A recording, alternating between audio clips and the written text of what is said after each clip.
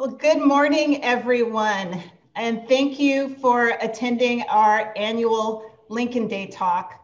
My name's Lee Frazier. I'm a supervising deputy district attorney of the General Felonies Unit at the District Attorney's Office, and I'm the moderator for today's talk. Our speaker, Dr. Terrence Roberts, a member of the history-making Little Rock Nine, is very close to my heart for a number of reasons. As many of you may know, I was born in Little Rock, Arkansas. I am a fifth generation Arkansan, and I grew up figuratively and almost literally in the shadow of Central High School, which changed in its fall semester in 1957 from an average all-white Arkansas high school to an iconic battleground of the civil rights struggle. The very first time that I walked into Central High School was as a young girl to watch a football game with my dad, which is in striking contrast to the first time a teenage Terrence Roberts walked through its doors. As a young girl, I did not fully appreciate the import of walking into a once segregated high school. I did not understand that a teenager and 8 other children had risked their lives to make that same simple journey. My parents grew up in Arkansas during the Jim Crow era, and they went to segregated schools their entire lives. My siblings and I are the very first generation of our family to have all of our rights fully recognized by the state. And Dr. Roberts is one of the people that we have to thank for that.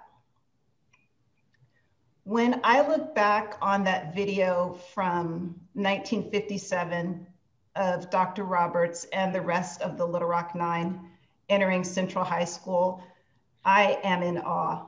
I am in awe of their composure. I'm humbled by their bravery. And I would like to thank Dr. Roberts for so generously sharing his time with us today.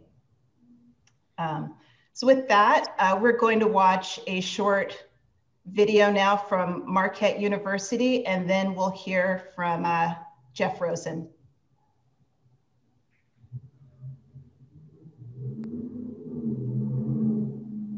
How about you, sir? Do you think the colored students will show up?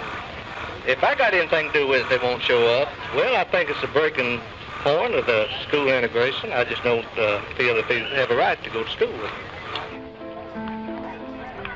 It is easy to believe today that we are an enlightened society, free from problems of race, gender, or economic separation. But some of the most difficult lessons we learn are a result of individuals who push us through these divisive barriers. In September of 1957, 9 black school children, the eldest only 17, forced us through such a blockade. They sought a better education for themselves and the opportunity to pursue the American dream. This is Central High School, Little Rock, Arkansas. Troops, which for nearly 3 weeks lined the sidewalk here in front of the high school under orders to keep the colored students out, have been replaced now. And their orders to comply with the law, which means let the Negro students in if they come in. We were Terrence Roberts, Jefferson Thomas, Thelma Mothershed, Elizabeth Eckford, Ernest Green, Carlotta Walls, Melba Patillo, Minnie Jean Brown, and Gloria Ray. They became known as the Little Rock Nine. The 1954 Supreme Court ruling on Brown versus the Board of Education found segregation of schools unconstitutional. But as the Little Rock Nine approached the high school, segregationists swarmed the campus. They got no business out here. This is our school, not theirs. They are their own. As the violence escalated, one schoolgirl, Elizabeth Eckford, was threatened by an angry mob chanting, "Lynch her, lynch her." President Dwight Eisenhower intervened in Little Rock and set a precedent for our nation as a whole. such an extreme situation has been created in Little Rock. This challenge must be met, and with such measures as will preserve to the people as a whole their lawfully protected rights in a climate permitting their free and fair exercise. In the present case, the troops are there pursuant to law, solely for the purpose of preventing interference with the orders of the court. On September 25, 1957, the 101st Airborne Division and 10,000 National Guard troops escorted the Little Rock Nine as they walked bravely past screaming mobs and made their way to the classrooms of Little Rock Central High School. Just got a report here on this end that the students are in. Do you feel it's worth it going through this? Yes, I do. These 9 heroes were willing to step forward and in doing so altered the course of history. Marquette University is honored to bestow upon them the Pierre Marquette Discovery Award for this extraordinary contribution to the advancement of education for all people. The Little Rock Nine stand not just for racial equality, but also for the promise upon which our society is founded: opportunity and equality for all willing to strive, struggle, and achieve.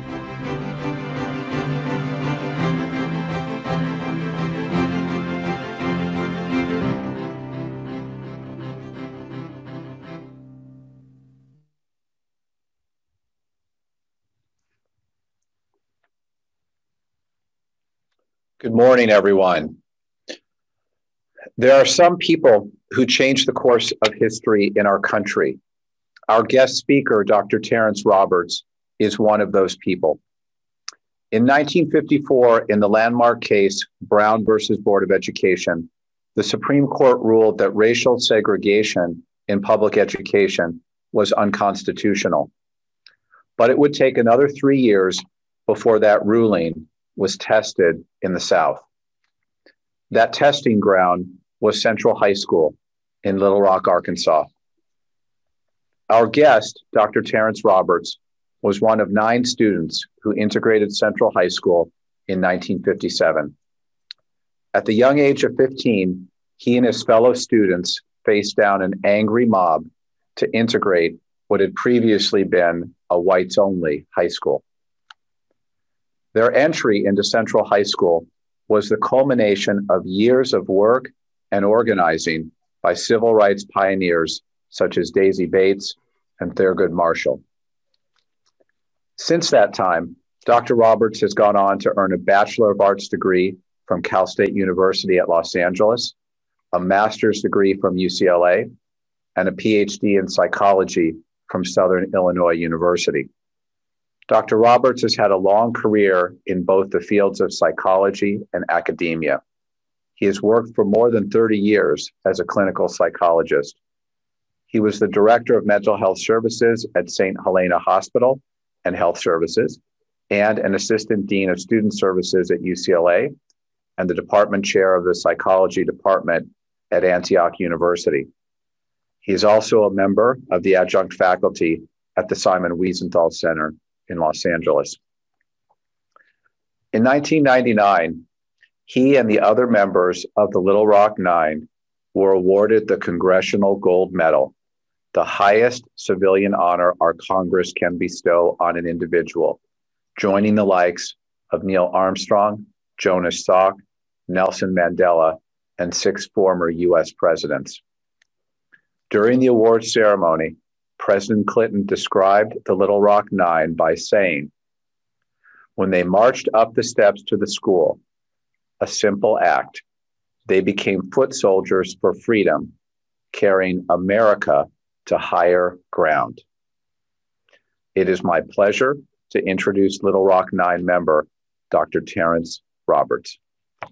Well, thank you very much indeed, Jeff. And thank you, Leigh, for the invitation to join you on this celebration. I'd like to share with you some thoughts I have, starting with my entry into this universe in December of 1941, and what happens when you find yourself in circumstances about which you have little knowledge or understanding, and over which you have literally no control. As a very young person in Little Rock, I was astounded, shocked to find out that we were living under legalized segregation. In 1896, the Plessy Court, Supreme Court, ruled that it was indeed constitutional to have ourselves involved in this kind of social relationship. Interesting, to say the least. Now, it's important to note the words. The Plessy Court said that it was constitutional to discriminate. That gives it a lot of weight. And so my early years were spent under that cloud of oppression that comes along with legalized discrimination. I didn't like it, put it mildly. Nothing about it made sense. I saw it as illegal, immoral, irrational, and any other thing that you can find in that same area of understanding. But I questioned as much as I could to try and find out reasons why. I found out, though, that a number of adults, especially Black adults in my life, were unwilling to engage me in any conversation about it because there were looks of fear etched on their faces when I brought the subject up. You want to get us all killed? Don't bring that stuff up, boy. Keep your mouth shut. Not the best advice from my point of view, but I recognize my need to accept their point of view and not bring up the subject. But it didn't mean that I would stop looking for answers. So I dived into the archives to find out, you know what? It's all written down. The truth about who we are has been written down by historians. The problem is, for us as a group of people in this country, is that most of us don't read the historical record for ourselves. We accept the interpretation provided by others who have some sort of bias or slant about how that information should be presented. So I've come to term what we usually get in our school systems as the approved national narrative. Not enough, not enough. Our goal as individuals is to find out for ourselves what the truth is. And so today, in part, as we have our dialogue together, I will be insisting that each one of you, as participants in this program, pledge to take on that responsibility to learn for yourself what the truth is and begin to make your decisions based on that rather than someone else's interpretation. My journey into all of this was helped by what happened to me in first grade. I went to Gibbs Elementary, a segregated elementary school in Little Rock. For the first few years of my formal education, the first grade teacher said to all of us 6-year-olds, you kids must take on executive responsibility for learning. I took her up on it. I established the Terry Roberts Learning Academy in September of 1947, and it has been full-blown since. No breaks of service, dues paid on time, no late fees. Why? Because learning is essential. Without that, you have no access to the options available to you. And there are options in the billions around us. Most of us know very few of them. In fact, I might be so bold as to say, the biggest thing any of us possess is a storehouse of ignorance. Our job over the lifetime is to reduce the size of that storehouse before we're dropped into the grave. Keep in mind that you will never learn all there is to be known. That's simply too much. But you can make a dent in your own storehouse of ignorance by diligence, by making certain that you're not one of those who are satisfied with just a few options. And so it was that when I was 13 years old, the Supreme Court ruled again, this time the Brown decision in 1954. This decision turned Plessy on its head, a 180-degree shift. The Brown court said it is no longer constitutional to discriminate. I felt energized. I wasn't naive enough to know or to think even that that one Supreme Court ruling would change anything, but it did change the law. And having the law changed is a very big deal. Whether or not it's enforced, whether or not in my lifetime it will show what it can really do, it is so important to have that on the books. And so, and when the time came for me to volunteer to become one of the Little Rock Nine, had both hands up. The count was off by at least one. I wanted to be a part of this simply because, as I said before, as a very young person, I didn't think any of this stuff made sense. And now here was an opportunity to find a way to create a real shift, something that would make a difference in the lives of Black people who were living under this yoke of oppression. And so here we are today discussing some of these things. And now I'm going to pause, and I'm going to engage with Jeff in some Q&A, but I want you to pay close attention because you're going to be involved in the second part of that Q&A. Okay? Ready, Jeff? I am ready, Dr. Roberts. So I have a number of questions for you. One word we often hear associated with the Little Rock Nine is courage. Did you understand in the moment what courage it took to desegregate an all-white school in the South? Well, I must admit that as a very young person at that time, I didn't think too much about courage. Teenagers especially have this penchant for death-defying through life. There's a feeling of immortality that just runs through the blood of teenagers, I think. I think back on some of the exploits I was involved in, and I know it's true, probably for all of us as well. So you find yourself facing things, thinking you have the power and the determination and the strength to prevail, when in fact, you are putting yourself in great jeopardy. Well, we were indeed in great jeopardy. However, it didn't take long for me to figure out that I needed something like courage to help me keep on. But that something like courage was more fear that was tucked away in my pocket. I was so afraid. I'd never been that afraid in my life. I didn't think people could actually be that afraid. I thought if you were that afraid, you'd probably just keel over and die. But as I wrestled with fear, I found out that I could do something about it. I could contain it to a certain degree. You can never contain fear completely. But at least once I recognized that it was my fear, it wasn't other people making me afraid. And I think that was the key. It was my fear, and I could mold it the way I wanted it to. So I made a bargain with fear. Fear and I came to an agreement. I will continue to go to school, and you will not interfere with my goal-directed activities. So the fear would just be in my pocket. And I would pull it out when I needed it, because sometimes you need fear. You need fear to alert you to danger, to prompt your mechanisms for survival. And so you run away from the thing that might kill you. And so we had this bargain, and it worked out. Some call that courage. Well, however you look at it, it works. What about the other students, the other Black students that you were going to this, to Little Rock High School with? Was everybody equally afraid? Were some more afraid than others? Did the fact that it was a group of you instead of just an individual, how did that affect your fear? Well, I think we were all afraid. We didn't really talk about it among ourselves that much, but we realized we were in the same boat. And so, yes, we were all afraid. But I think the 9 of us, by the way, we were 9, but originally there had been about 150 volunteers. So we'd winnowed down, mainly because of parental decisions not to allow their kids to be exposed to this danger.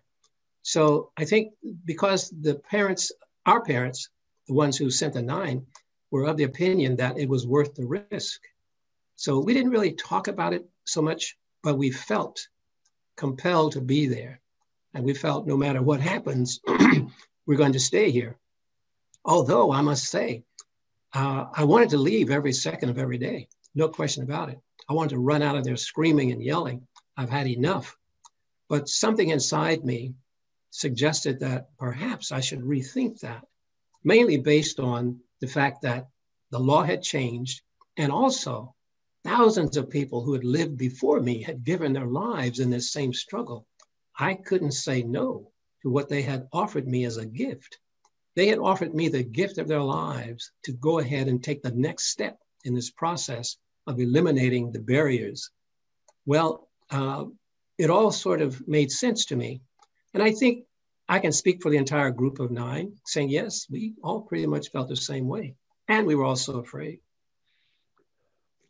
So this decision that you and the other students made to integrate Little Rock, to integrate Central High School in Little Rock, I'm curious about you. Like, were you driving this decision, or were your parents? In other words, did you say, I want to do this, and your parents said, okay, we'll support you, or was this something that you and your parents came to jointly? No, the first thing you said was quite accurate. In fact, those very words. What happened was the Little Rock School Board made the decision to desegregate one school. They then sent representatives to the 2 schools where Black kids were. There was one middle school and one high school in Little Rock for all the Black kids in town. They posed the question, we're going to desegregate Central High School in the fall. How many of you want to be a part of it? And at that point, jointly between the 2 schools, we had the 150 volunteers. Then we went home and explained to our parents that we had just volunteered to be part of the integration. Now, you could hear the parental vetoes being exercised all over town. Loud noises erupted in households. No, no, no. But in the households of 10 of us, and for a brief moment in time, we were the Little Rock 10. Didn't last long, but there were 10 of us. And those parents said yes. Now, they probably had different reasons, but I think there was one constant thread throughout, and that was that we've been denied so long. And here it at least is an opportunity. We should take advantage of it. And that worked for 9 parents going forward. In the case of the 10th child and her parents, received a telephone call from his white employer with a very terse message saying, look, if you continue in this madness, thinking you can send your daughter to school with my kids, don't bother coming back to work. So there he was facing a threat of his economic lifeline. He pulled her out, but guess what? He lost his job anyway. The guy fired him anyway, which, by the way, is something that I actually could have explained to him as a 15-year-old because I knew the dynamics. I understood. He had had the temerity to think he could send her. That was enough to send that employer over the edge. And so that's how the 9 of us came to be, so to speak. So tell us about your parents and a little bit about them and why you think they supported your decision to do this. And apparently your father didn't have these economic consequences that one of the members of the group had. So maybe tell us a little bit about your parents. Yes, I think that's appropriate. Both my parents had been born in Little Rock in the same year. They were both born in 1920. And if you know a little bit about American history, you realize that that time, 1920, 1919, 2021, et cetera, was the height of the lynching that went on in this country. People were lynched all over the South. People were lynched in Little Rock. And I think as young people, they grew up with that. They didn't like it. They were frightened by it. And I think, and again, we didn't talk about this, but I think they probably felt here now in 1957, here was an opportunity. My mom actually did say something later. She said she sensed a window of opportunity that was now open, but she felt, based on her own experience and her knowledge of the history of the country, that that window probably wouldn't be open very long. So we needed to go through it while we could. And when I came home and said, I have volunteered, without missing a beat, they said to me, we will support your decision 100%. And if you get up there and it's too hot and you want to leave, we will support your decision to quit 100%. Now, at that point, I knew I had the best possible situation.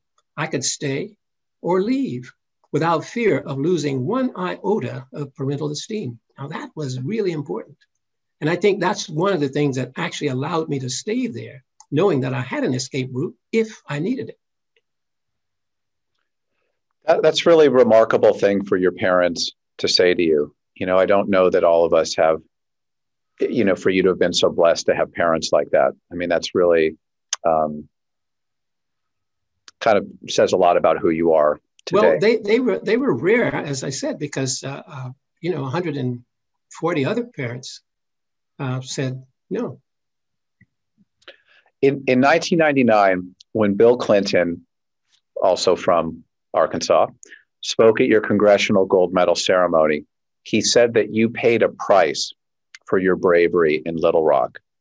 What did those words mean to you, and was he right?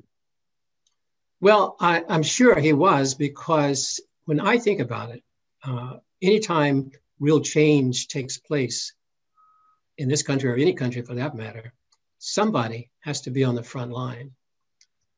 And sometimes it's your turn. I think I always felt in Little Rock that it was just my turn to take part. And as I mentioned earlier about the numbers of people who had died in the same struggle over the years, I had great respect for them, great deal of respect, still do for that matter. And it was important for me to accept the baton that they had passed to me. And my job actually is to take that same baton and pass it off to someone else as I leave the stage. And I do a lot of speaking to young people about that these days, in fact, trying to encourage them to, one, learn what the history of this country is all about, learn their part in it, and be willing to take up the mantle of leadership, not just for others, but for themselves, and move forward. And in so doing, model for others what's possible. So I think there are a lot of reasons to think about it in those terms. Tell us a little bit about the difference between the schools you went to in Arkansas, in elementary school and middle school, and then when you went to Central High School in Little Rock, because as we know, Plessy versus Ferguson said, separate but equal was constitutional. So I wonder if you could sort of paint a picture for us about what the separate facilities were really like. Well, it's important to realize that when we use that language, separate but equal, the correct interpretation of it is separate and equal, meaning what is equal for Black people. It didn't mean true equality. It meant, for instance, in Little Rock, we had at the time Dunbar High School. That school eventually became a middle school, but when I was growing up, it was Dunbar High School. And it was considered by the school officials to be, and I quote, the finest school for Negroes in all the South. That's how they reckoned equality. It was good enough for Black people. Now, Dunbar would not have been good enough for white people. No, because they had these very, very impressive edifices filled with all kinds of resources for kids. Central High School was a massive school. Some of you have seen pictures of that place. In fact, I think it was built probably in 1924 and received an award as being one of the most beautiful high schools in the whole US. It was indeed very impressive and filled with all kinds of things that we didn't even think of at Dunbar, just didn't have it. So the allocation of funds was very differential. So if Central High School received $1,000, Dunbar would have 100. So 10 times more for the other school. When you were going to Central High School, were all of the Little Rock Nine, were all 9 of you in each class each day, like sort of in the same classroom each day? Or, some of you were different ages. So were you separated? Like, maybe tell us a little bit about that. There were 5 of us that year who were high school juniors. 3 of us were sophomores, 10th graders, and 1 senior. So our class schedules were determined by our assignment to homerooms. Homeroom assignments were made alphabetically. So as it turned out, just coincidentally, none of our names alphabetically were near each other. So each of the 9 of us were assigned to homeroom, and we were the only Black kid in that particular homeroom.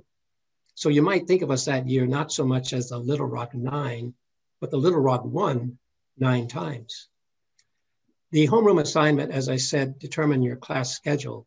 So none of our classes were the same. I never had a class with another one of my fellow juniors. I was one of the 5 11th graders. So we would see each other in the hallways or in the cafeteria or sometimes out on the playing field. But generally speaking, we were fighting this war on our own most of the time. And by the way, another part of that, since it was determined that our safety was always at risk, we were not allowed to participate in any extracurricular activities.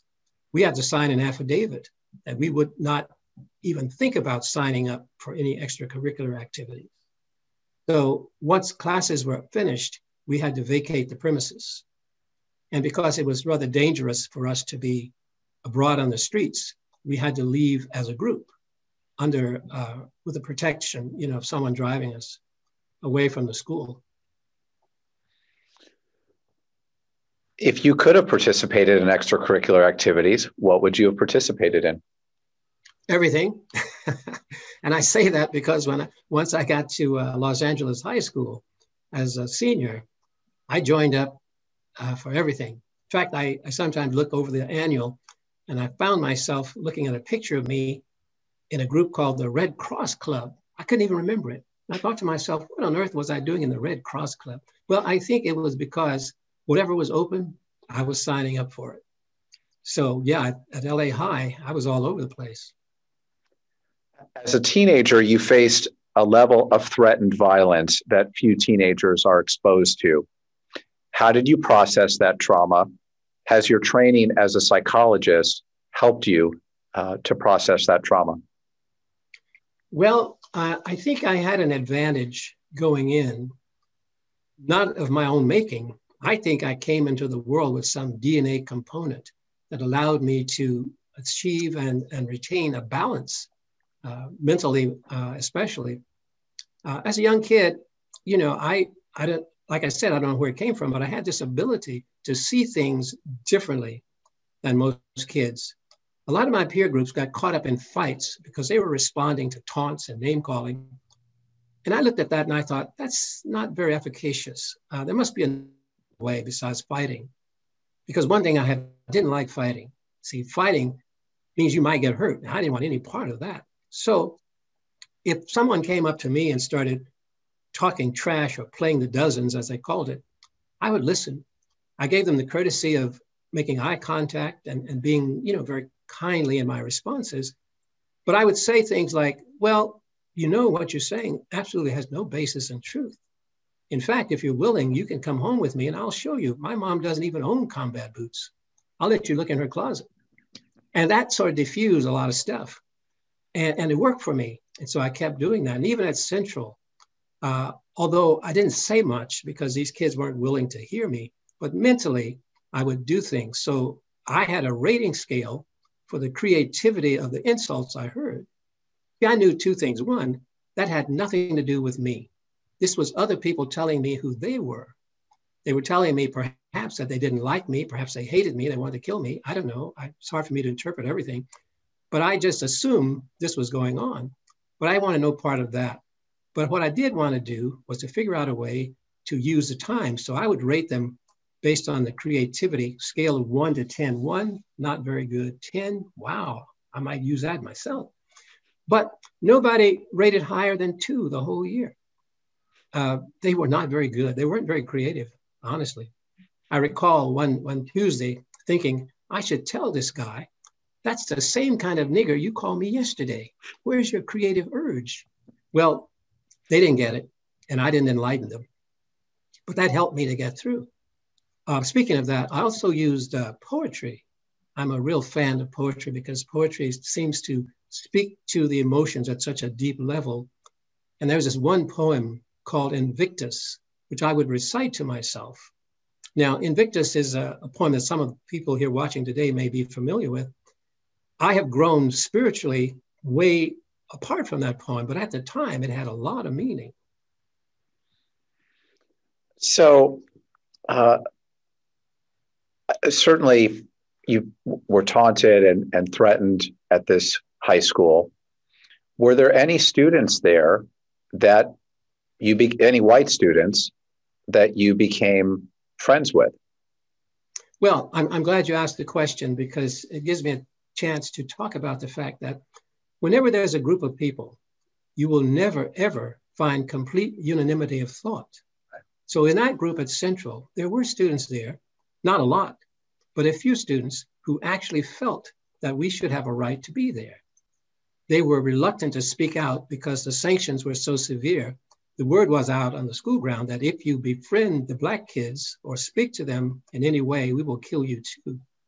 So few kids were willing to confront that. A few did. The one who stands out for me is a young woman who was in my algebra class, Robin Woods. Robin was remarkable.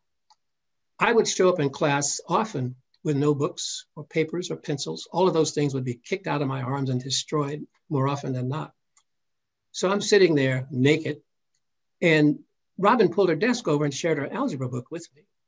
I don't think she realized that she was now igniting one of the biggest infernos of response, because she was in close proximity, a young white female in close proximity to a young Black male. That was one of the biggest taboos.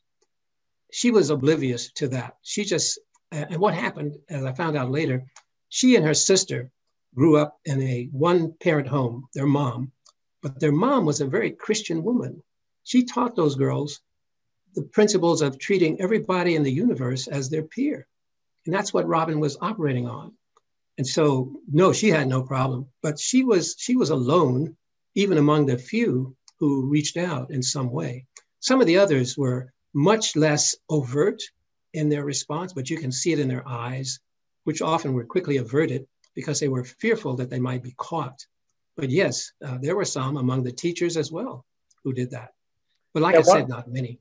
Most of them tended to cluster at the far end of a continuum.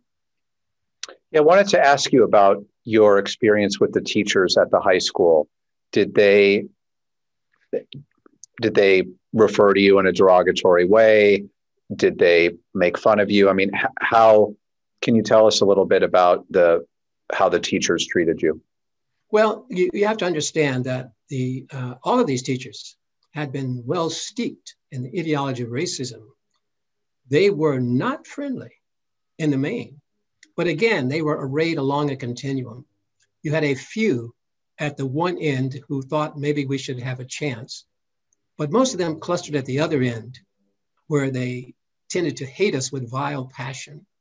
One example stands out. My English teacher confronted me one day. She said in a very harsh tones, she said, "Why do you want to come to our school? Why don't you go back to your own school?" And I just looked at her thinking to myself, this woman obviously has a mental health problem. She is inferring that the two of us have some sort of ownership in these public institutions.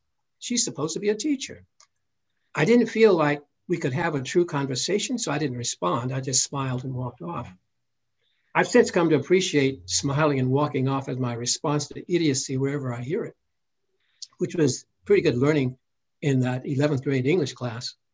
But you know, the funny thing is, I suspected that I would receive an F in her class, because on day one, when I walked in, her face told me that. Her face said, "I don't like you, and you're getting an F." I didn't do anything about it because what power did I have? But I was mildly shocked. At the end of term, I got an A in English. An A, can you imagine? Well, I shared that with a friend of mine, and he started laughing uncontrollably. It took a while for him to compose himself, and he said, "Don't you know what happened? That woman wanted to ensure that you never, ever showed up in her class again. That's why you got the A." And I thought, well, that's one way to look at it. The other way is that she just couldn't deny genius when she saw it. That was my preferred interpretation. When you went to this high school, you'd gone to segregated schools before this. When you got to this high school, Central High School, how did you feel your academic preparation stacked up with the white students there? You know, I sort of asked this in the sense of like, whatever, you go to one high school and then somebody then goes to a fancy private school, and, you know, maybe there's a difference in what the kids have learned. Well, in the elementary, the middle school, and the 1 year of high school I went to in the segregated system, I got what I often describe as a superior education. Now, you have to understand that in the American South, not in every single place, no, I doubt seriously if in the deep delta of Mississippi you had these factors going, but in Little Rock, considered to be part of the upper South, for all that that matters, Black people who were teachers and principals and administrators at schools were seething with anger because they couldn't get jobs in their chosen professions, but they could teach. And so we had a cadre of the very best trained teachers, and they had resolved to make certain that we students pursued excellence in terms of learning. They demanded a lot of us, and it worked. In fact, there's a reference book, and I can't remember the name or the authors now, but they're graduates of Dunbar High School. And it shows how the graduates of Dunbar High School from Little Rock tended to fare much better than their age group counterparts in other parts of the country, based on what they had gotten in those schools. So we were well prepared. In fact, I often say that the kids at Central would have benefited going to the all-Black schools as I did, so that they could be more fully prepared for life. They missed out on a lot. And so for me, going to Central meant that, one, I didn't have to exert myself because they were not as advanced as we were in terms of learning. Now, they felt superior. They had, glommed onto this notion that because of whiteness, they mattered more than we did. Not true. And I think some of them actually knew that and were angrier as a consequence. I think a lot of the violence I faced was born out of that thought. We have been taught that these kids are not as good as we are, and yet here they are, not having to work as hard in class as we do. And they didn't like it, so they decided to kill us. It's very odd when you think about it. Do you think that the grades you received when you were at Central High School were fair? Do you think the teachers graded your efforts fairly? Do you think they gave you lower grades than you deserved because you were Black, or the opposite, or gave you higher grades because they didn't want to see you back in their class next year? What do you think? I was thinking about that English grade. I deserved an A in all of my classes. I know this, but I wound up that year with 2 A's and 2 B's. So I could make a case that those 2 B's were, ill-designed, but I didn't push the point. In fact, I think it's difficult for teachers to actually grade students because they really don't know what's going on. All they have is what is turned in by way of assignments and so forth. And those could have been done by parents, for that matter. But I think, so taking on executive responsibility as I did as a young kid, I always knew that I needed to learn as much as I could. So if a teacher assigned me a book to read, I would not only read that book, but I would read any book that seemed remotely associated with it that I could get my hands on to be fully prepared. That was my whole approach. Is that so when you say executive responsibility, what do you mean by that phrase? Well, 2 things. One, don't expect the teacher to teach you anything. Use the teacher as a resource, but commit yourself to learning what you need to learn. Second part of that is there is so much knowledge and information out there. No one teacher could possibly have it all. So you take what you get from that teacher, but you augment it with information that you gather from other sources. So I spent a lot of time in the libraries. In fact, at Central High School, I spent a lot of my time in the Central High School library, not just for learning, but also it was a place where the librarian didn't tolerate anybody picking on us. So it was a safe zone. It just worked out that the safe zone was also my favorite place. I just think this idea is interesting that the teachers, some of the teachers and the students have the false belief that they're better, they're smarter than you because they're white. And now you're in the classroom and you're, getting the same assignments that they are. And now the teacher's in the position of having to decide whether to treat you fairly, to treat you equally in the sense of judging you based on the quality of your work and not the color of your skin, And it's interesting to see how the teachers respond. It reminds me a little bit when, when athletes broke the color line, when Jackie Robinson, broke into the major leagues, were the umpires going to make the calls fairly with respect to him, or were they going to cheat in some way? So do you think that the teachers were sort of treated you fairly? And do you think they were surprised? Do you think some of them were surprised at how smart and well prepared you were? Well, I think all of that's true. I think all of that's true. Like I said, these teachers were aligned along a continuum. They didn't all think the same way, but they tended to cluster at that end where they really didn't like us. And so I imagine, like you mentioned, Jackie Robinson, they did the same thing to Arthur Ashe in tennis, where the obvious calls were, anybody could see these were wrong calls. But Arthur's response was just to play on, keep playing, because he knew in the end his talent would win out. And so it was at Central. Now, Jeff Thomas, who was in 10th grade, told us about his physics instructor. His physics teacher gave him broken equipment to use to do his experiments. But Jeff didn't flinch. He didn't give any sign that he had a problem with that. He simply took his assignments to the all-black college, Philander Smith College, which was there in Little Rock, worked his experiments out there, and came back and pretended to use the broken equipment. He said, I had to miss a few questions now and then, though, so I didn't break my cover. Before we move to you coming to Los Angeles, tell me about, you've been very successful since leaving Central High School and, been very accomplished. Can you tell us a little bit about the other 8 in your group, and did they, kind of become do as well as you did? Well, this was a fairly elite group when you think about it. We were all good students. I can't say that we were one smarter than the other, but we were all very, very involved in this whole process of learning. And our academic and scholastic record attached to that in terms of what we've done with that. So all of us are college graduates.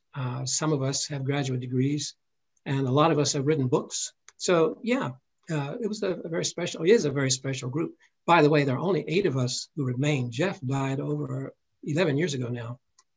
And that his story bears repeating here because he had to go fight in Vietnam. He'd already had this war in Central. I thought it was a little unfair that he had to go to Vietnam. And yet he went over there and succumbed to the impact of Agent Orange and a lot of those defoliants. He was never really physically the same after he came back. So he died a fairly early death. But yeah, I think, when you look at the record we've all put together, it's fairly impressive for 9 kids, but not unusual, going back to what I said about the graduates from Dunbar in general. Sometimes I think you could have closed your eyes and plucked out any 9 kids and it would have had the same result. Dr. Roberts, I just have to ask you, and I talked to you a little bit a few days ago. You do not express or show anger, hatred. And I just sort of wonder, you talked about taking the fear and making a bargain with the fear that I'm going to put this in my pocket. I'm not going to let it stop me from my goals. I'm going to use the fear when I need to, because sometimes you need to respond to fear. But I think speaking for a lot of us, we would be very angry about a lot of things that happened. And I wonder if you were angry about a lot of things, if you experienced that, and how you have dealt with that, because you don't come across, right, as a bitter person in any way. And I just wonder how you did that. Well, that's a very good question. In fact, I recall an interview I had at UCLA. I was there, a young student, a member of the editorial staff, I suppose, of the Daily Bruin. She came to interview me about my life in Little Rock. And she posed a question, and we'd been going along very well. And then she asked the question, what do you do with your hatred toward white people? And I, pondered the question. And I said, well, I really don't have any. And she laughed. She laughed, and then she reiterated the question. She said, come on, what do you do with your hatred toward white people? And again, I said, well, I don't have any. At that point, she slammed her notebook, closed, stood up, and in anger said to me, I can't go on with this interview if you're going to lie to me. And she walked out. And I thought to myself, that's a missed opportunity. Had she pursued it, I would have been able to explain to her how I arrived at that decision not to hate white people. But she didn't. So that never got printed. But fact is, as a very, very young person, probably before I was a teenager, I had ongoing conversations with my mom about how to respond to life in general, to racial hatred in particular. And she said, you could respond in kind if you so desired. But I tell you, you don't have to. There are other options. She said, you are an animal. This is true, but you are a human animal. And human animals have an advantage. They have the power of speech. They can negotiate. They can compromise. They can choose to do things differently. She said, you could still become angry if you wanted to, but I tell you this, that anger will use up life force. And you don't have a lot of it. You have about enough life force to sustain you for the entirety of your life. Now, you could fritter some of it away and being angry and hateful. I don't recommend it. So that's where I got my first inkling about the possibilities. And I pursued that. So by the time I got to Central High School, I was ready to forgive anybody on the spot, a priori, if necessary. Because I didn't want to use up my life force dealing with that. That's very profound. You completed your last year of high school in Los Angeles after Governor Faubus shut down public schools in Arkansas. What was different about coming to the West Coast and attending an integrated high school? Were there any echoes of the racism you experienced in Little Rock? Well, one thing to point out, that LA High was not integrated. It was desegregated. There's a difference. Okay, tell us about that. Yeah. Integration speaks to each person having the same rights and privileges of everyone else in the system. That was not true at LA High. That was not true in Los Angeles. There's this myth that somehow bigotry, racism, racial hatred all exist in abundance in, quote, the American South. And we're usually talking about the southeastern states, Georgia, Alabama, Florida, even Arkansas, Mississippi, et cetera. Truth is, that's not the way it is. In fact, if you want to use that metaphor, the South, we can apply it to every state in the Union. In fact, some have said that the South is truly any place south of Canada. I believe that. So when I got to LA, it wasn't a matter of leaving the South. It was going to the western region of the South. And racism, LA style, was different. You know, a lot of different flair, sort of laid back in LA. Not so much, I want to kill you, but hey, bro, I don't like you. You know, that sort of thing. I found it out right in LA High. In fact, I joined the choir. Like I said, I joined everything. I was in the choir. I wanted to take the lead role. I wanted to sing the lead role in the school play. Choir director, a white woman, pulled me aside and said, we don't allow Black kids to have the lead. I don't know where she got that authority, but she seemed very confident that that was the case. I didn't get the lead. In fact, Bob Abramowitz wound up getting the lead role. I could out-sing Bob, even now, probably. I knew that. But you know, you deal with stuff as you find it. I didn't pursue the matter. It wasn't the hill I was willing to die on. See, there are too many battles. You can't fight everyone. Why did you leave Central High? Was it because of what the governor decided in terms of closing the public schools? Like, what led you to go to Los Angeles? Oh, exactly. I had no understanding about whether or not the schools would ever reopen. So I took an invitation from relatives who lived in LA and wanted to continue my education. Now, fortunately, the schools did reopen the following year, but what happened during that lost year, they called it, a number of kids never got back into school. And that could have been me. That could have been me being thrown out of the system for whatever reason. But I didn't want to take that chance. I didn't want to leave myself open to the temptation of life without school. But a number of my age group peers simply never got a high school diploma, which rendered them practically ineligible to continue in this formal educational pattern. That's not the most egregious example of that kind of behavior. Prince Edward County, Virginia, schools there were closed for 4 consecutive years, and not just high schools, elementary, middle, and high schools, all closed for 4 years running. Talk about a devastating impact upon the community. I've talked to some of the people who grew up in that area, and they are still bitter about the fact that they had no access to school because this was public schools closing, and they didn't have money for private schools. They didn't have funds to travel or a place to go even. So they were stuck.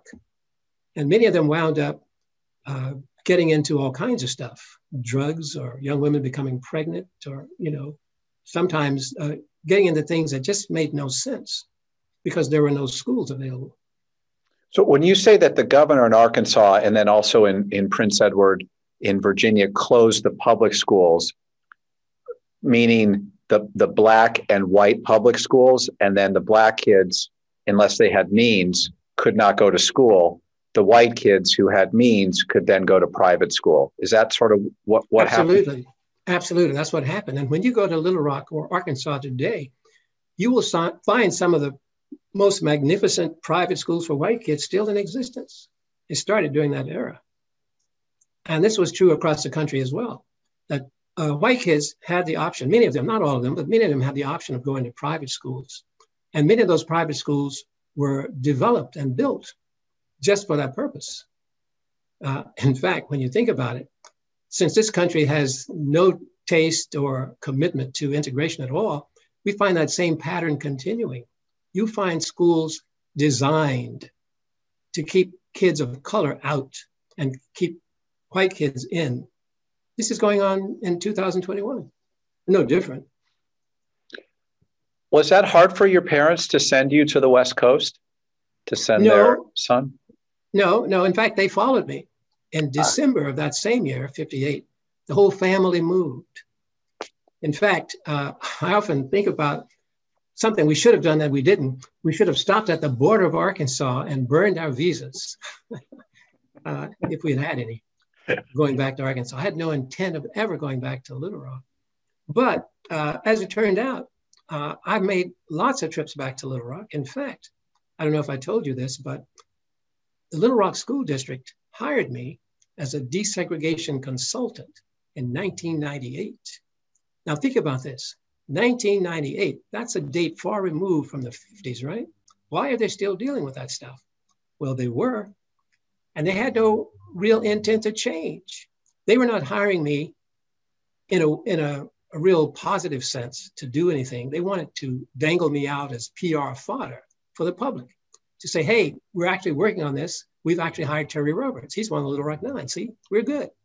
Well, I knew the truth of that. I actually confronted the school superintendent and I told him, I said, you're not telling me the truth.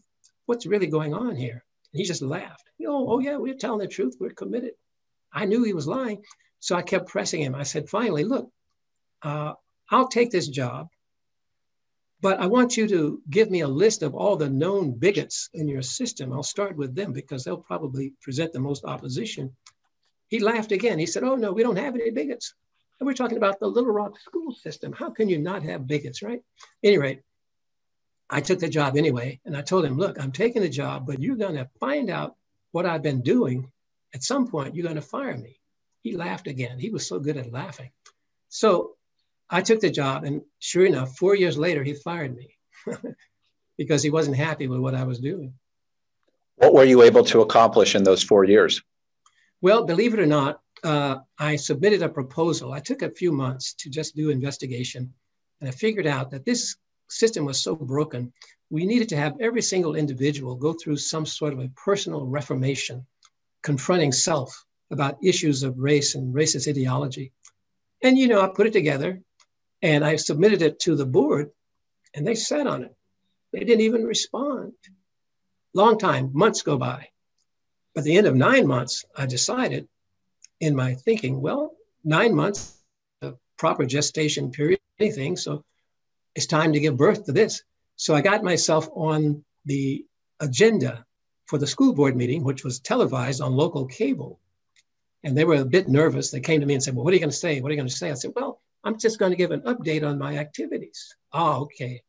So I did. I gave an update of my activities, but then at the end of that, I mentioned the proposal, gave a bit of a summary of it and said, I submitted it 9 months ago, but I've not heard. And then the meeting was over. I get back to my hotel room, the phone's ringing off the hook. School officials calling me. Why did you out us like that? Why did you do that? I feigned ignorance. Well, I just gave an update. But public pressure was brought to bear, and they were forced to resurrect that proposal. And I was able to run 500 or 600 people through it before they fired me. So in that sense, we made a bit of progress, if you call it that. I don't really call it progress. It's just one of those, one step in the 99,000 step process to get to the goal. Well, it's interesting that you said they brought you in as a desegregation consultant, not as an integration consultant. Exactly. So they had I see. The district judge, Ronald Davies, was the U.S. district judge who ordered the desegregation of Central High School. You attended those hearings. Why was it important for you to be there and see those proceedings in court? Well, for two reasons. One, to support Judge Davies, because he was under heavy pressure not to rule in our favor. And the second reason was to watch this process up close, to see exactly what went on in this democratic society. Now, Judge Davies stands out. He's such an important individual in all of this because he was adamant. His rulings didn't take long. He would hear the evidence, and 15 minutes later, he had a ruling. Go forward, go forward. And he received death threats. His life was threatened. His family's life was threatened. He was fortunately from North Dakota, so he could go back home. None of the other judges closer to Little Rock would touch the case. They were so afraid that they would be, treated the same way as Judge Davies. But yeah, he was a remarkable man, and I appreciate so much what he did. But he simply modeled for other jurists what's possible. And that's another thing, in terms of our American system. We don't have time to get into that today, but that's a real issue going forward. So recently, in the last couple of years in our country, we've seen a rise in racially motivated crimes of violence and domestic terrorism. Just to recap a little bit, in 2019, a gunman shot and killed 23 shoppers at a Walmart.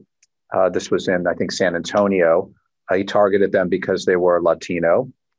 It was the deadliest attack on Latinos in American history, modern American history. Hate crimes against Jews rose 14% last year to just under 1,000, making them the most targeted religious group. Anti-Asian violence increased significantly during this pandemic, particularly with our former president calling it the China virus. It feels in a lot of ways, and I should just say, and you may not be aware of this, in our own county, in the south part of our county in Gilroy, we had a mass shooting a couple of years ago, and the gunman it was a racially motivated attack. It feels in some ways that we are moving backwards instead of forwards. To what do you attribute this rise in violence? And how do we keep the forward momentum going and build on that? Actually, I see it a little differently. I don't see it as a rise in violence. I see it as a continuation of what has been going on for centuries. And as long as there are forces insistent that we resurrect the ideology of racism, which we have always embraced, it's going to continue. I sometimes marvel at how we as a country of people can be so absolutely blind to the facts. We have not said anything differently. We've said this over and over. This is who we are. And other people hear that, and I think they reinterpret it and say, well, they're really not saying that. I guess the best example that comes to mind is this guy, Donald Trump.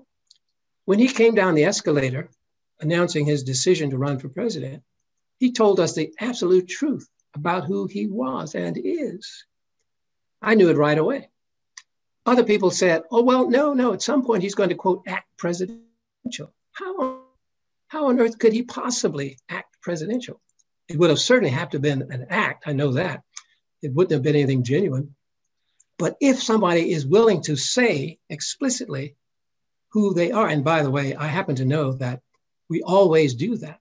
We always tell the truth about who we are, no matter the language or the tone or the sentiments we use. We can see that if we're looking for it. And here's one man who was so explicitly telling us, this is who I am, and yet a large number of us voted for him. I've actually taken the opportunity when I talk to groups of people to inquire of the audience, how many of you cast a vote for Donald Trump? If there's anyone in the audience willing to raise their hand, I make an appointment with them to talk afterwards. And I've done that. I've talked with some people. It's been enlightening for me to find out exactly what they base their decision upon. And I tell you, most of those decisions are based on things that are very shallow in root. They don't really say much in terms of foundational principles. And I chalk that up to the fact that in this country, we are content to have a nation of airheads. Most people aren't encouraged to really learn. And I know why that is. I know why that is, because the captains of industry want workers who don't challenge. They want cheap labor. And, you know, they can't have or afford people who are smart enough to demand unions or some sort of a group bargaining to get the best possible deal. That's just one, by the way, one reason of many, but that is very complicated in that sense, but not so much complicated that you can't figure out the reasons for it. Greed and selfishness at the base.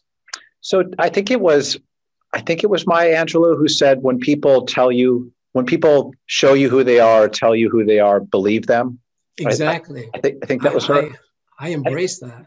Right. And it's interesting, your experiences at the high school when these white students, you know, are calling you names and are threatening you. And you sort of took it as you, student who's yelling these terrible things at me, you're really telling me about you and who you are and what your values are. And the way in which you responded is really your way of telling them, this is who I am. Like I'm observing you. I'm rating your creativity, but I'm not going to debase myself. You know, that sort of seems how you dealt with that. No, I think you sum it up quite well. I'm reminded of a situation. I went to Southern Illinois for grad school, and my family and I were there for 3 years. When I moved in, that first week, one of my neighbors came over because we bought a home.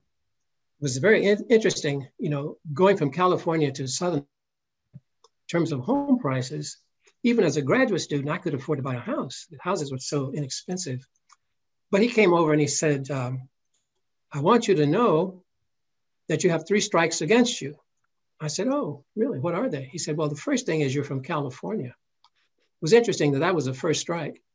Being from California, he said, I understand even the men out there wear shorts. And I had to agree with him. But he said, now, the second thing is you're connected with the university. And there had been this ongoing problem, town gown controversy, if you will. And the third thing is, he said, you're Black.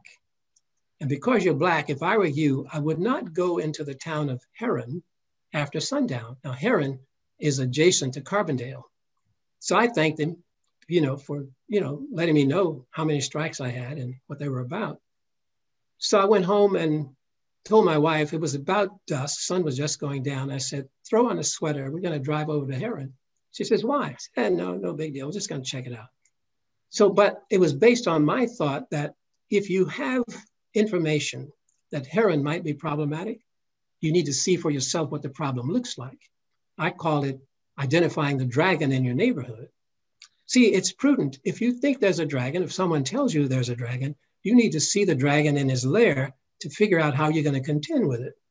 Well, we drove over there and I found out it was just, you know, people who were, I called them garden variety racist. No big deal. I was accustomed to that. So we felt a little more comfortable when we came home. And I didn't have real problems. I mean, we had incidents, of course, in town, but if you know how to deal with it, actually the people in Carbondale came to regard us as being foreigners. They said, y'all not from around here, are you?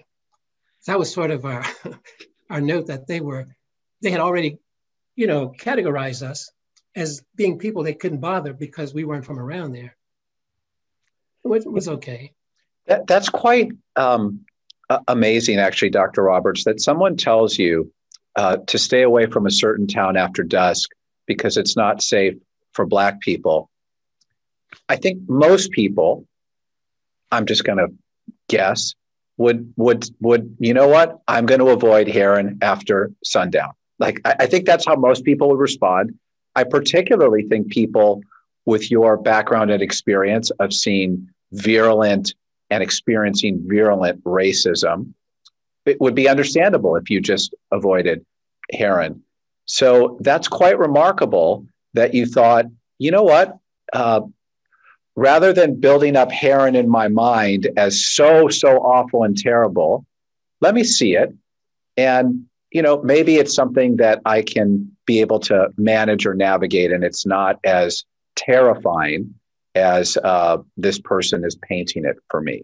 Like don't you think I don't think a lot of people do that. Or you find out that it is terrifying, but in either case, you need to know. You need to know for yourself the degree to which you are in danger.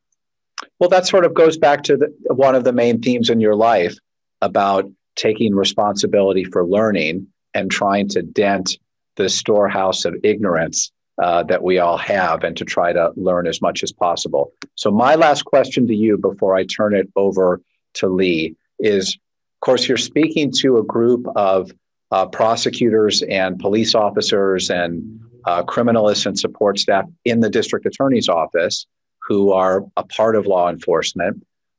What role do you think we have or should play in promoting social justice? Well, this is a topic that would require another session altogether, but we will. Now you sound like a psychologist. I'm sorry, Jeff. Our time is up. No, but the truth is, it's a big subject. I've done a lot of work with law enforcement personnel in my career, especially recently, being an adjunct faculty member at the Simon Wiesenthal Center. We do programs especially designed for law enforcement officers. We do work with police forces, including LAPD and others. Some from your area, there are people from Santa Clara who come down. We work with FBI, we work with ICE agents, because the enormity of the problem is there. Everybody knows how important this is. As visible evidence or visible signs that we do need somebody to help us obey the laws, keep ourselves out of trouble. But we've not done a good job of it. Part of it, as I've discovered, is most people in law enforcement don't really have a sense of understanding about the historical development of law enforcement itself in this country. I've quizzed policemen who come for some of our groups and ask in the academy, how much did you learn about the history of policing? In some cases, they say nothing. In some cases, they get a token or they get a book assigned or something. But to truly know and understand who you are in the present, you have to know what went on before. I taught a course of graduate students at UCLA once, and I just casually mentioned the fact that given our criminal justice system, because it's set up the way it is, there's a certain percentage of people who are incarcerated who have committed no crime. And I was shocked when I got the feedback from the students. They were outraged. How can you say that? We have a fair system. Nobody goes to jail who's innocent. I said, really? Then it was my turn to be shocked because they didn't know it.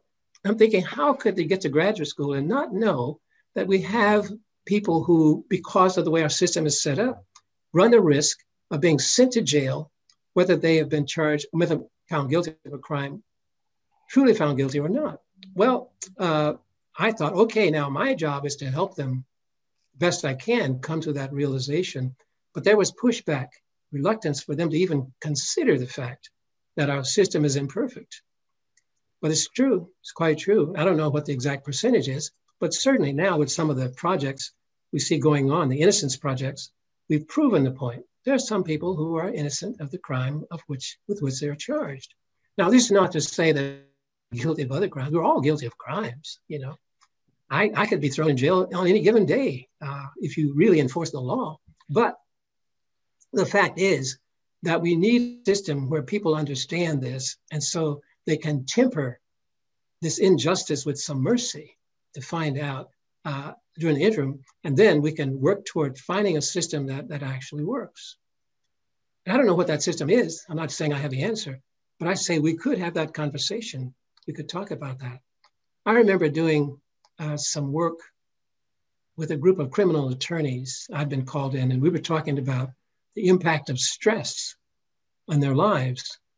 And a couple of the people came to me and said, we don't need you. We don't need you to talk about stress or eliminating stress. We need stress. We need that stress. I said, why? And one man said, look, I've been a criminal defense attorney for 30 or 40 years. And before each trial, I go into the bathroom and throw up. I'm so stressed out. I said, well, why are you that stressed out? He said, because there's a chance that my client will be found guilty. Whether he's guilty or not, there's a chance that he could be found guilty. I thought, wow, that's pretty profound. But that's the kind of thing we're dealing with. I think we really do need to have a conversation about how we can change our system. And not just by going in the streets and demanding that the police be defunded or that sort of thing, but I'm talking about an honest conversation with all parties involved, where we really consider what we've been doing to each other. You know, unfortunately, we have a reputation in this country of being the one country that incarcerates more people than any other country. That's not a thing to be proud of. Dr. Roberts, such a pleasure for me to get to have this conversation with you. I thought your remarks at the end about trying to temper justice with mercy is something that I think all of us are constantly balancing and trying to bring into our work as prosecutors and police officers. I think that's so important. And so now I'm going to turn it over to Lee Frazier to ask you some of the questions that have arisen while we've been talking. And I notice you haven't drank any water. Like, are you being held hostage in that room? Can you? No. I hydrated before. Okay. All right. I have cough drops. In fact, here, if I have another one, I'll use it now. That helps. Okay. All right. I'll turn it over to Lee. Lee? Thank you, Jeff. Some people submitted questions in advance. And if there are any watchers who have questions, you can type them into the chat box and I'll read them for Dr. Roberts. Several people submitted questions about de facto segregation. And I'll just use Central High School as an example. It was at one time 100% white. After desegregation, many white parents moved away from the area. They sent their children to recently sprung up private schools that you mentioned, and found ways to legally resegregate their children. I was talking to a colleague who's a graduate of Central High School who said that the school, despite the fact that it offers a top-notch education, advanced placement classes, what she would consider to be a superior education, it's 70% Black in a city where Black people are not in the majority. So in a way, it has resegregated to a certain extent. 60 years have passed and this is still happening. Is this a fight that can be won? No, this is not a fight that can be won until and unless we as Americans decide that we really want a sea change. Years ago, I attended a lecture by Kenneth Clark, noted African-American psychologist. He came to UCLA. I sat on the front row, had a fresh legal pad, sharpened pencil. I wanted to take notes. But as he talked, I found that I didn't need to take any notes. I understood. I had lived everything he was talking about. I'm waiting for something new. But at the end of his talk, he said he thought that white Americans would devise ways to live in the ocean before they ever agreed to equal housing opportunities. And I thought to myself as I left that session, wow, that's not very encouraging. But on the drive home, it occurred to me that it wasn't discouraging. He was simply stating an obvious fact, but he was still committed to the fight. And he showed that by his ongoing life. And so we're still, though, at that point. We're at a point where white Americans in the main will do whatever is needed to maintain the wall of separation. The neighborhood I live in right now in Pasadena is considered to be, and get this, an all-white neighborhood. Can you believe that? And when I hear that, I stand up. I say, well, we live there. It's not all white. In fact, it's a Black neighborhood with a preponderance of white residents. It's just a matter of perspective, how you look at it. But that whole thing about occupied space in this country is just one example of how we maintain these walls. There's sort of this known entity. When my grandsons visited some years ago, when they were quite small, we had issues because they were, quote, unfamiliar kids in the neighborhood. So we had a whole lot of neighborly interest in who they were. And my youngest grandson was followed home. He was on his scooter going around the block by himself. And he had an entourage, well, I call it an entourage, it was one car, really following him home because this woman wanted to see if he actually was telling the truth that he lived here. Interesting stuff. You just triggered a memory for me from many, many years ago of a conversation I had with your wife, who was one of my history professors in college. And she said to me that one of her neighbors had come up to her with a white neighbor had come up to her with a lot of concern because the white neighbor said that she saw a Black man running through the neighborhood and expressed shock about it, which I think your wife's response was very diplomatic to that because I believe she said something to the effect of, well, why would that concern you? And it was many years ago, but I recall Professor Roberts and I having that conversation. Well, that was an interesting interlude because that was another neighborhood, not the house we live in right now, but the first house we lived in.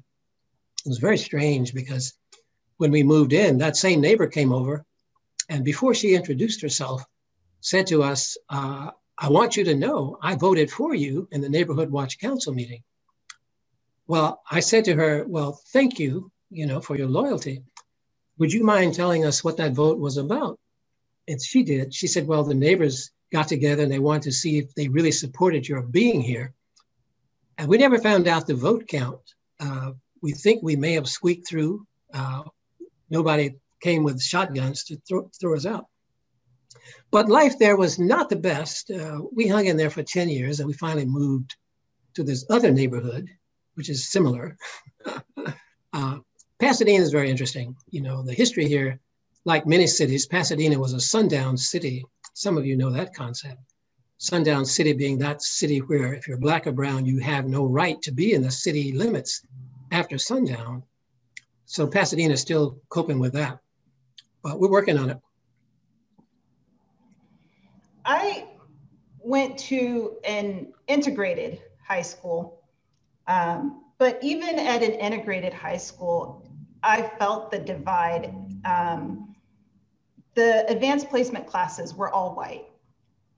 And when I wanted to take an advanced placement class, there was a wall of resistance to get into it. I recall an English teacher whom I'd never met before telling my mother that AP English would be too challenging for me. And this is a story that I've heard from other Black and brown students that even when they go to schools that are considered integrated, there is still that divide there. Is this something that you've heard before and how do you respond to it? Oh yeah, I hear that all the time. Years ago, I read a book by Lorraine Carey called Black Ice. And it's her story of her going to a posh private school. She and her brother were there together. And that same kind of issue came up for them. They were in an environment where the majority of students and faculty didn't think they belonged. So she writes about how they responded to it. And what you experience is not atypical, unfortunately.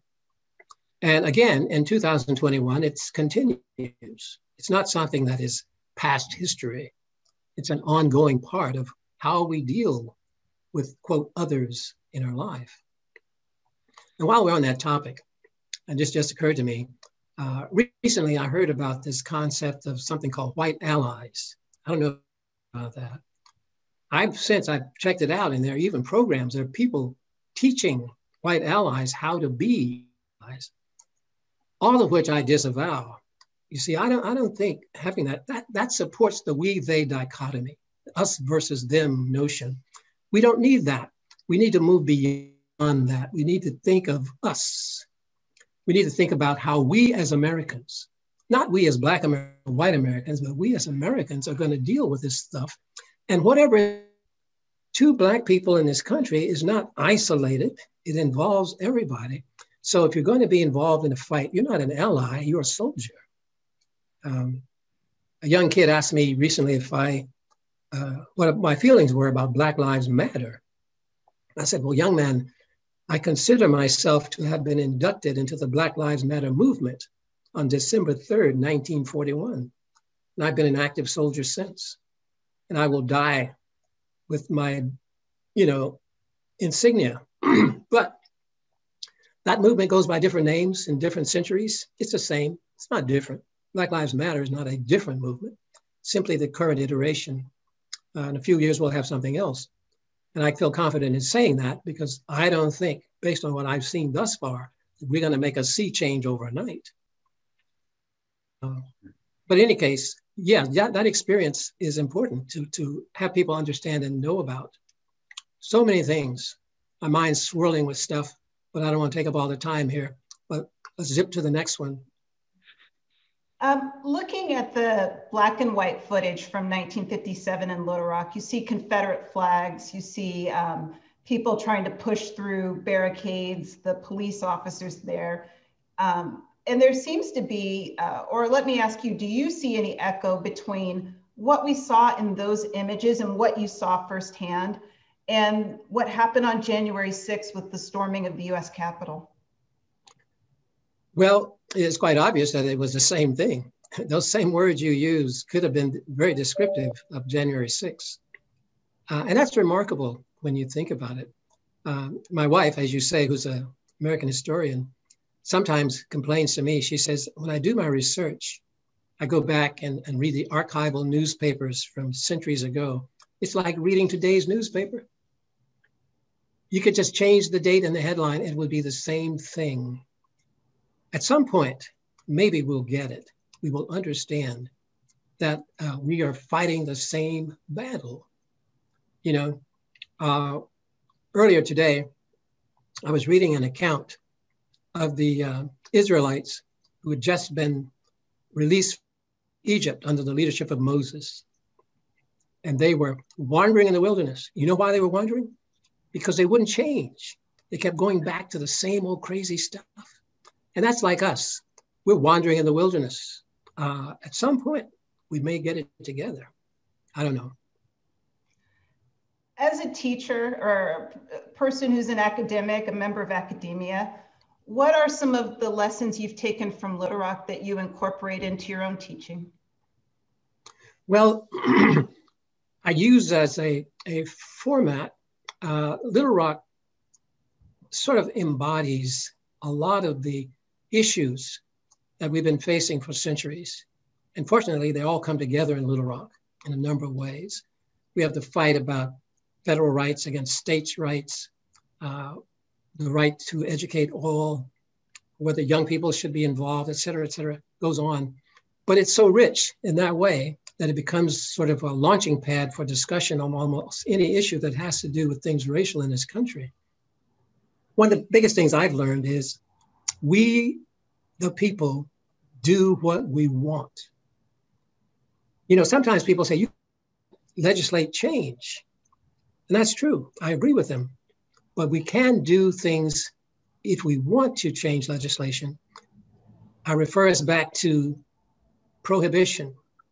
You see, there was a time in this country's history when the powers that be suggested that we should not have the opportunity or the ability to manufacture, sell, or imbibe alcoholic beverages.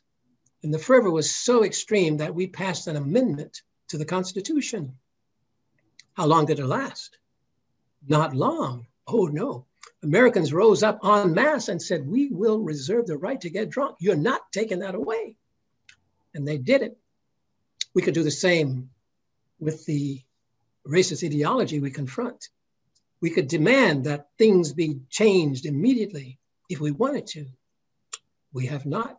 We've not shown that same amount of energy as we showed about alcohol. Figure that one out. I want to go to some of the questions that our listeners have asked today. One of them first was a thank you for being here. And the question was, a theme of yours is the lifelong struggle to reduce our warehouse of ignorance. So what are you trying to educate yourself about now? I am reading a lot of the works of Walter Brueggemann. Walter Brueggemann is an Old Testament scholar. And I like him because his approach is so contemporary. And his style of writing is another reason. Prolific writer, Walter Brueggemann has written hundreds of books. But one of the themes that stands out for me is imagination. He contends that in order for us to have effective change, we have to imagine what the change will look like. And as he's led me into more of an examination of poetry. And he wrote a book himself, I think it was 1989, the title of which is Finally Came the Poet. I love that. Finally Came the Poet. And interestingly enough, I read that book just before Amanda Gorman presented her poem at the inauguration. So these things came together almost like serendipity. What happens is, once you've heard the scientists, the engineers, the philosophers, the theorists, and they've exhausted everything, finally comes the poet to speak words of sheer truth. See, because in poetry, you're not bound by any of the rules. You can speak truth without fear. And that takes me back to a book called The Prophet by Khalil Gibran, which I read every year. Such poetry. Ah, there you are. There's my book. So you can't live without the prophet. You cannot live without the prophet. So what he speaks there is such truth. For instance, he talks about crime and punishment in this book. And he says, look, you know, we think there's a difference between us and the criminals. This is my paraphrasing. He said, but we're all responsible. All of us are responsible for each other. And those of us who are smarter and swifter and more fleet of foot have the responsibility of removing the stumbling stones. We have the ability to jump over them, but others coming behind us are too frail to move the stone. Our job is to make sure the path is clear. We don't often get that part. Like Betsy DeVos, she's out chasing yachts. Betsy has, at least last count, 13 yachts. I don't know how many she will need in her lifetime.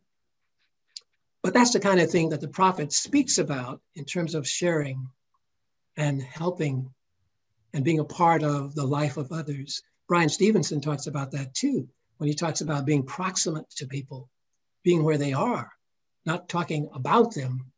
That's one of the reasons I switched my major. At one point in my college career, I was going to major in sociology, but I found out that the sociologists only had an interest in making forays into communities to extract data, and then they would never go back.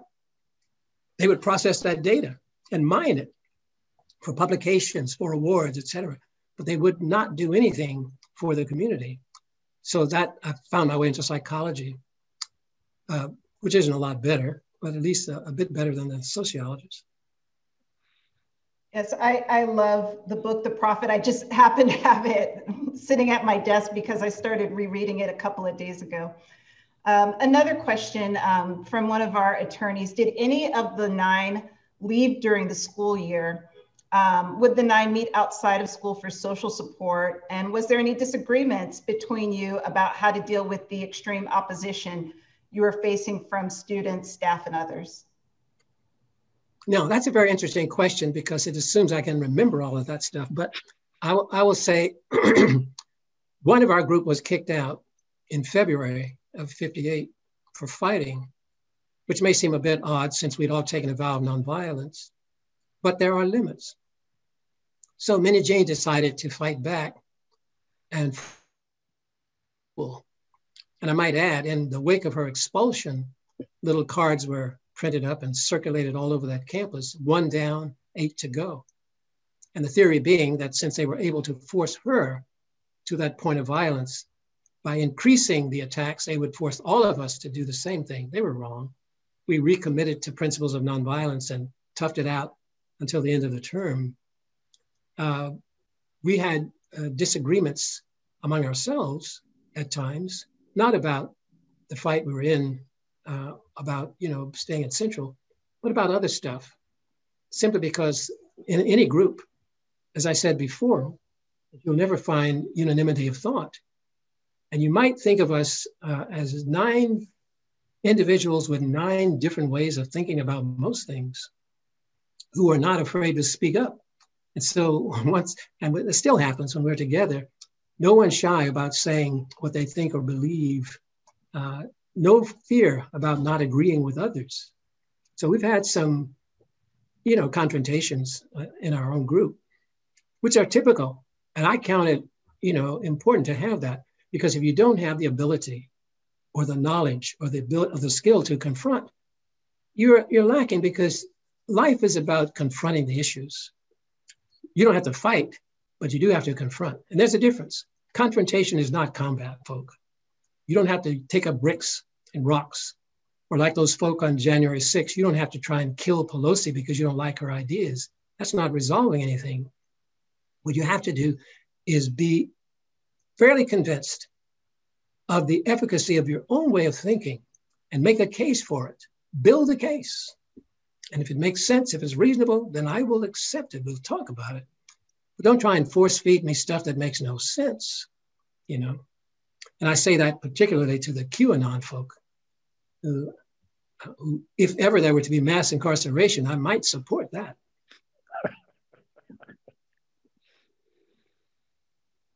Another question we had was, what are your thoughts on someone who displays racism, discrimination, a derogatory phobia toward any group, and then claims, I'm not really a racist, or that's not what I truly believe, or that's not what's in my heart? Well, I think you don't have to waste a lot of time with that person. You already know who they are based on what they're saying.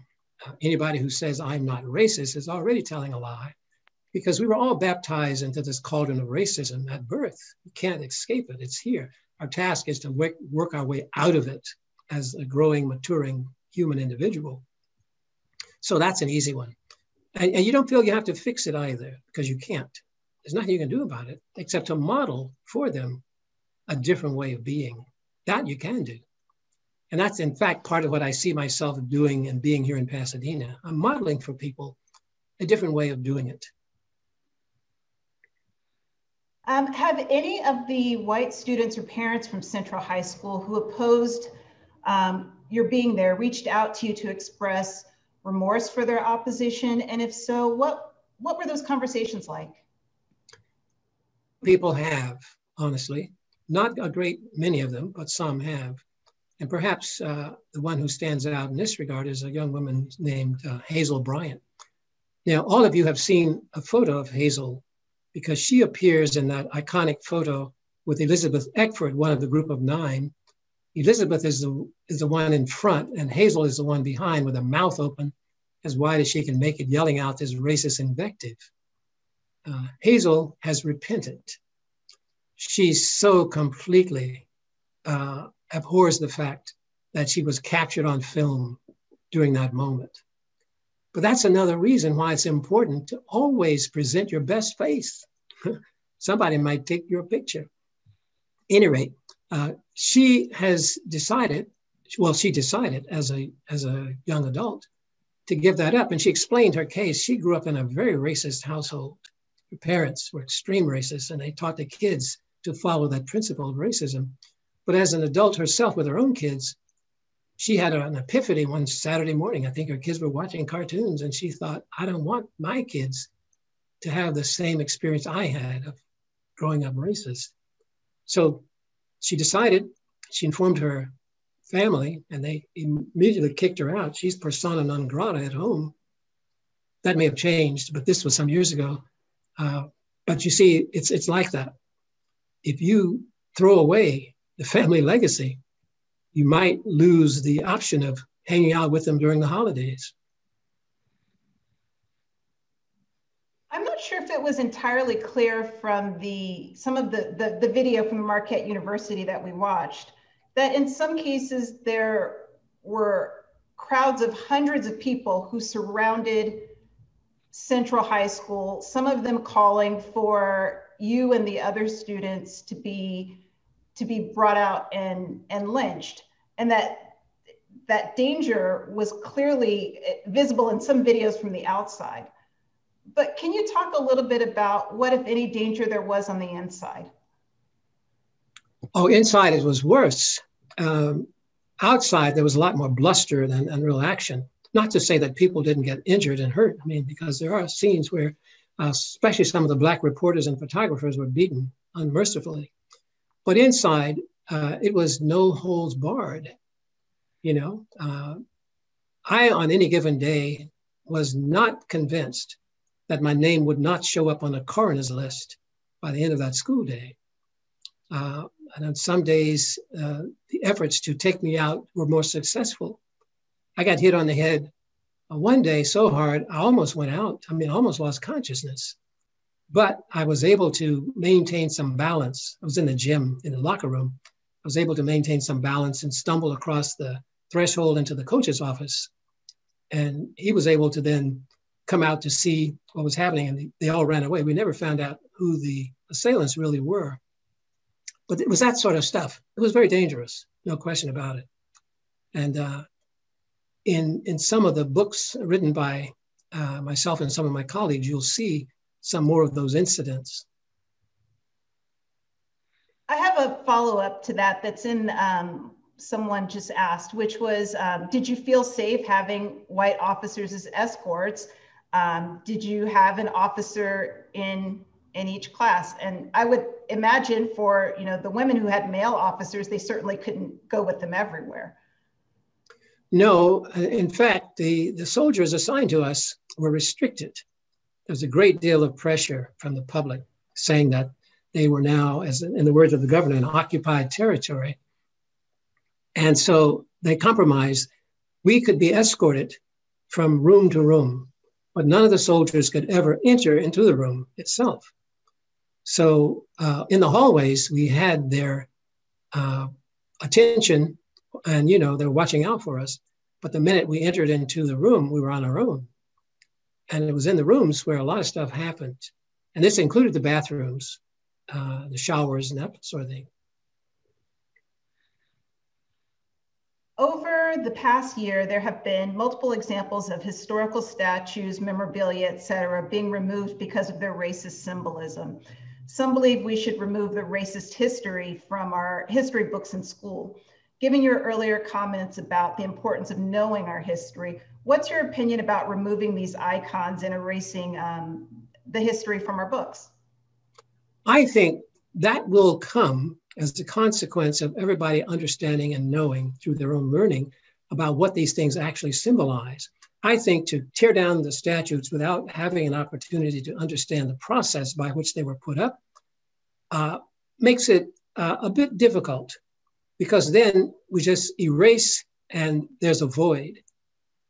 I think it would be essential for us to know how it all happened in the first place.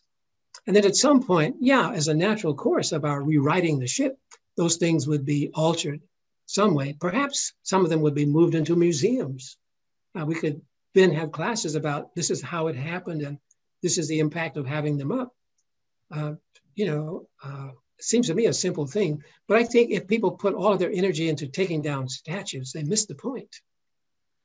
There's a learning that needs to go on before that. The final question I have for you is, when you see the social unrest in the country from the times when you experienced school desegregation and now, with some of the present issues that we confront, what are 3 things you believe that we should do to create more unity and lessen the hostility amongst people? Well, I think one thing we can do, and perhaps the most immediate thing, is to model for those around us what is absolutely possible. And we do this by agreeing to see others in the universe as our peers, not looking up to anybody, not looking down on anybody, but eyeball to eyeball, wherever you are, whatever the situation, letting other people know. I read something this morning. It was a quote from Leo Tolstoy. He was writing about an experience in his life there in Russia. He was walking along and he saw a beggar, and he reached his hand in his pocket instinctively to bring out some money to hand to the beggar. And he realized he had no money. And he said to him, "Brother, I would really like to help you, but I have no money." And the man said to him, "Don't feel badly. I feel blessed beyond measure because you have called me brother." And I thought that was so important. So that one, modeling for others what's possible. Second thing, I'd like to make these both the first things, and that is to read voraciously. Give up some of that screen time. Big screen, small screen, doesn't matter. You don't need it all, but you do need to get your head into something written down and ponder it. Don't just skim over it. Sit with it. Let it sink in. Question it. Talk to others about it.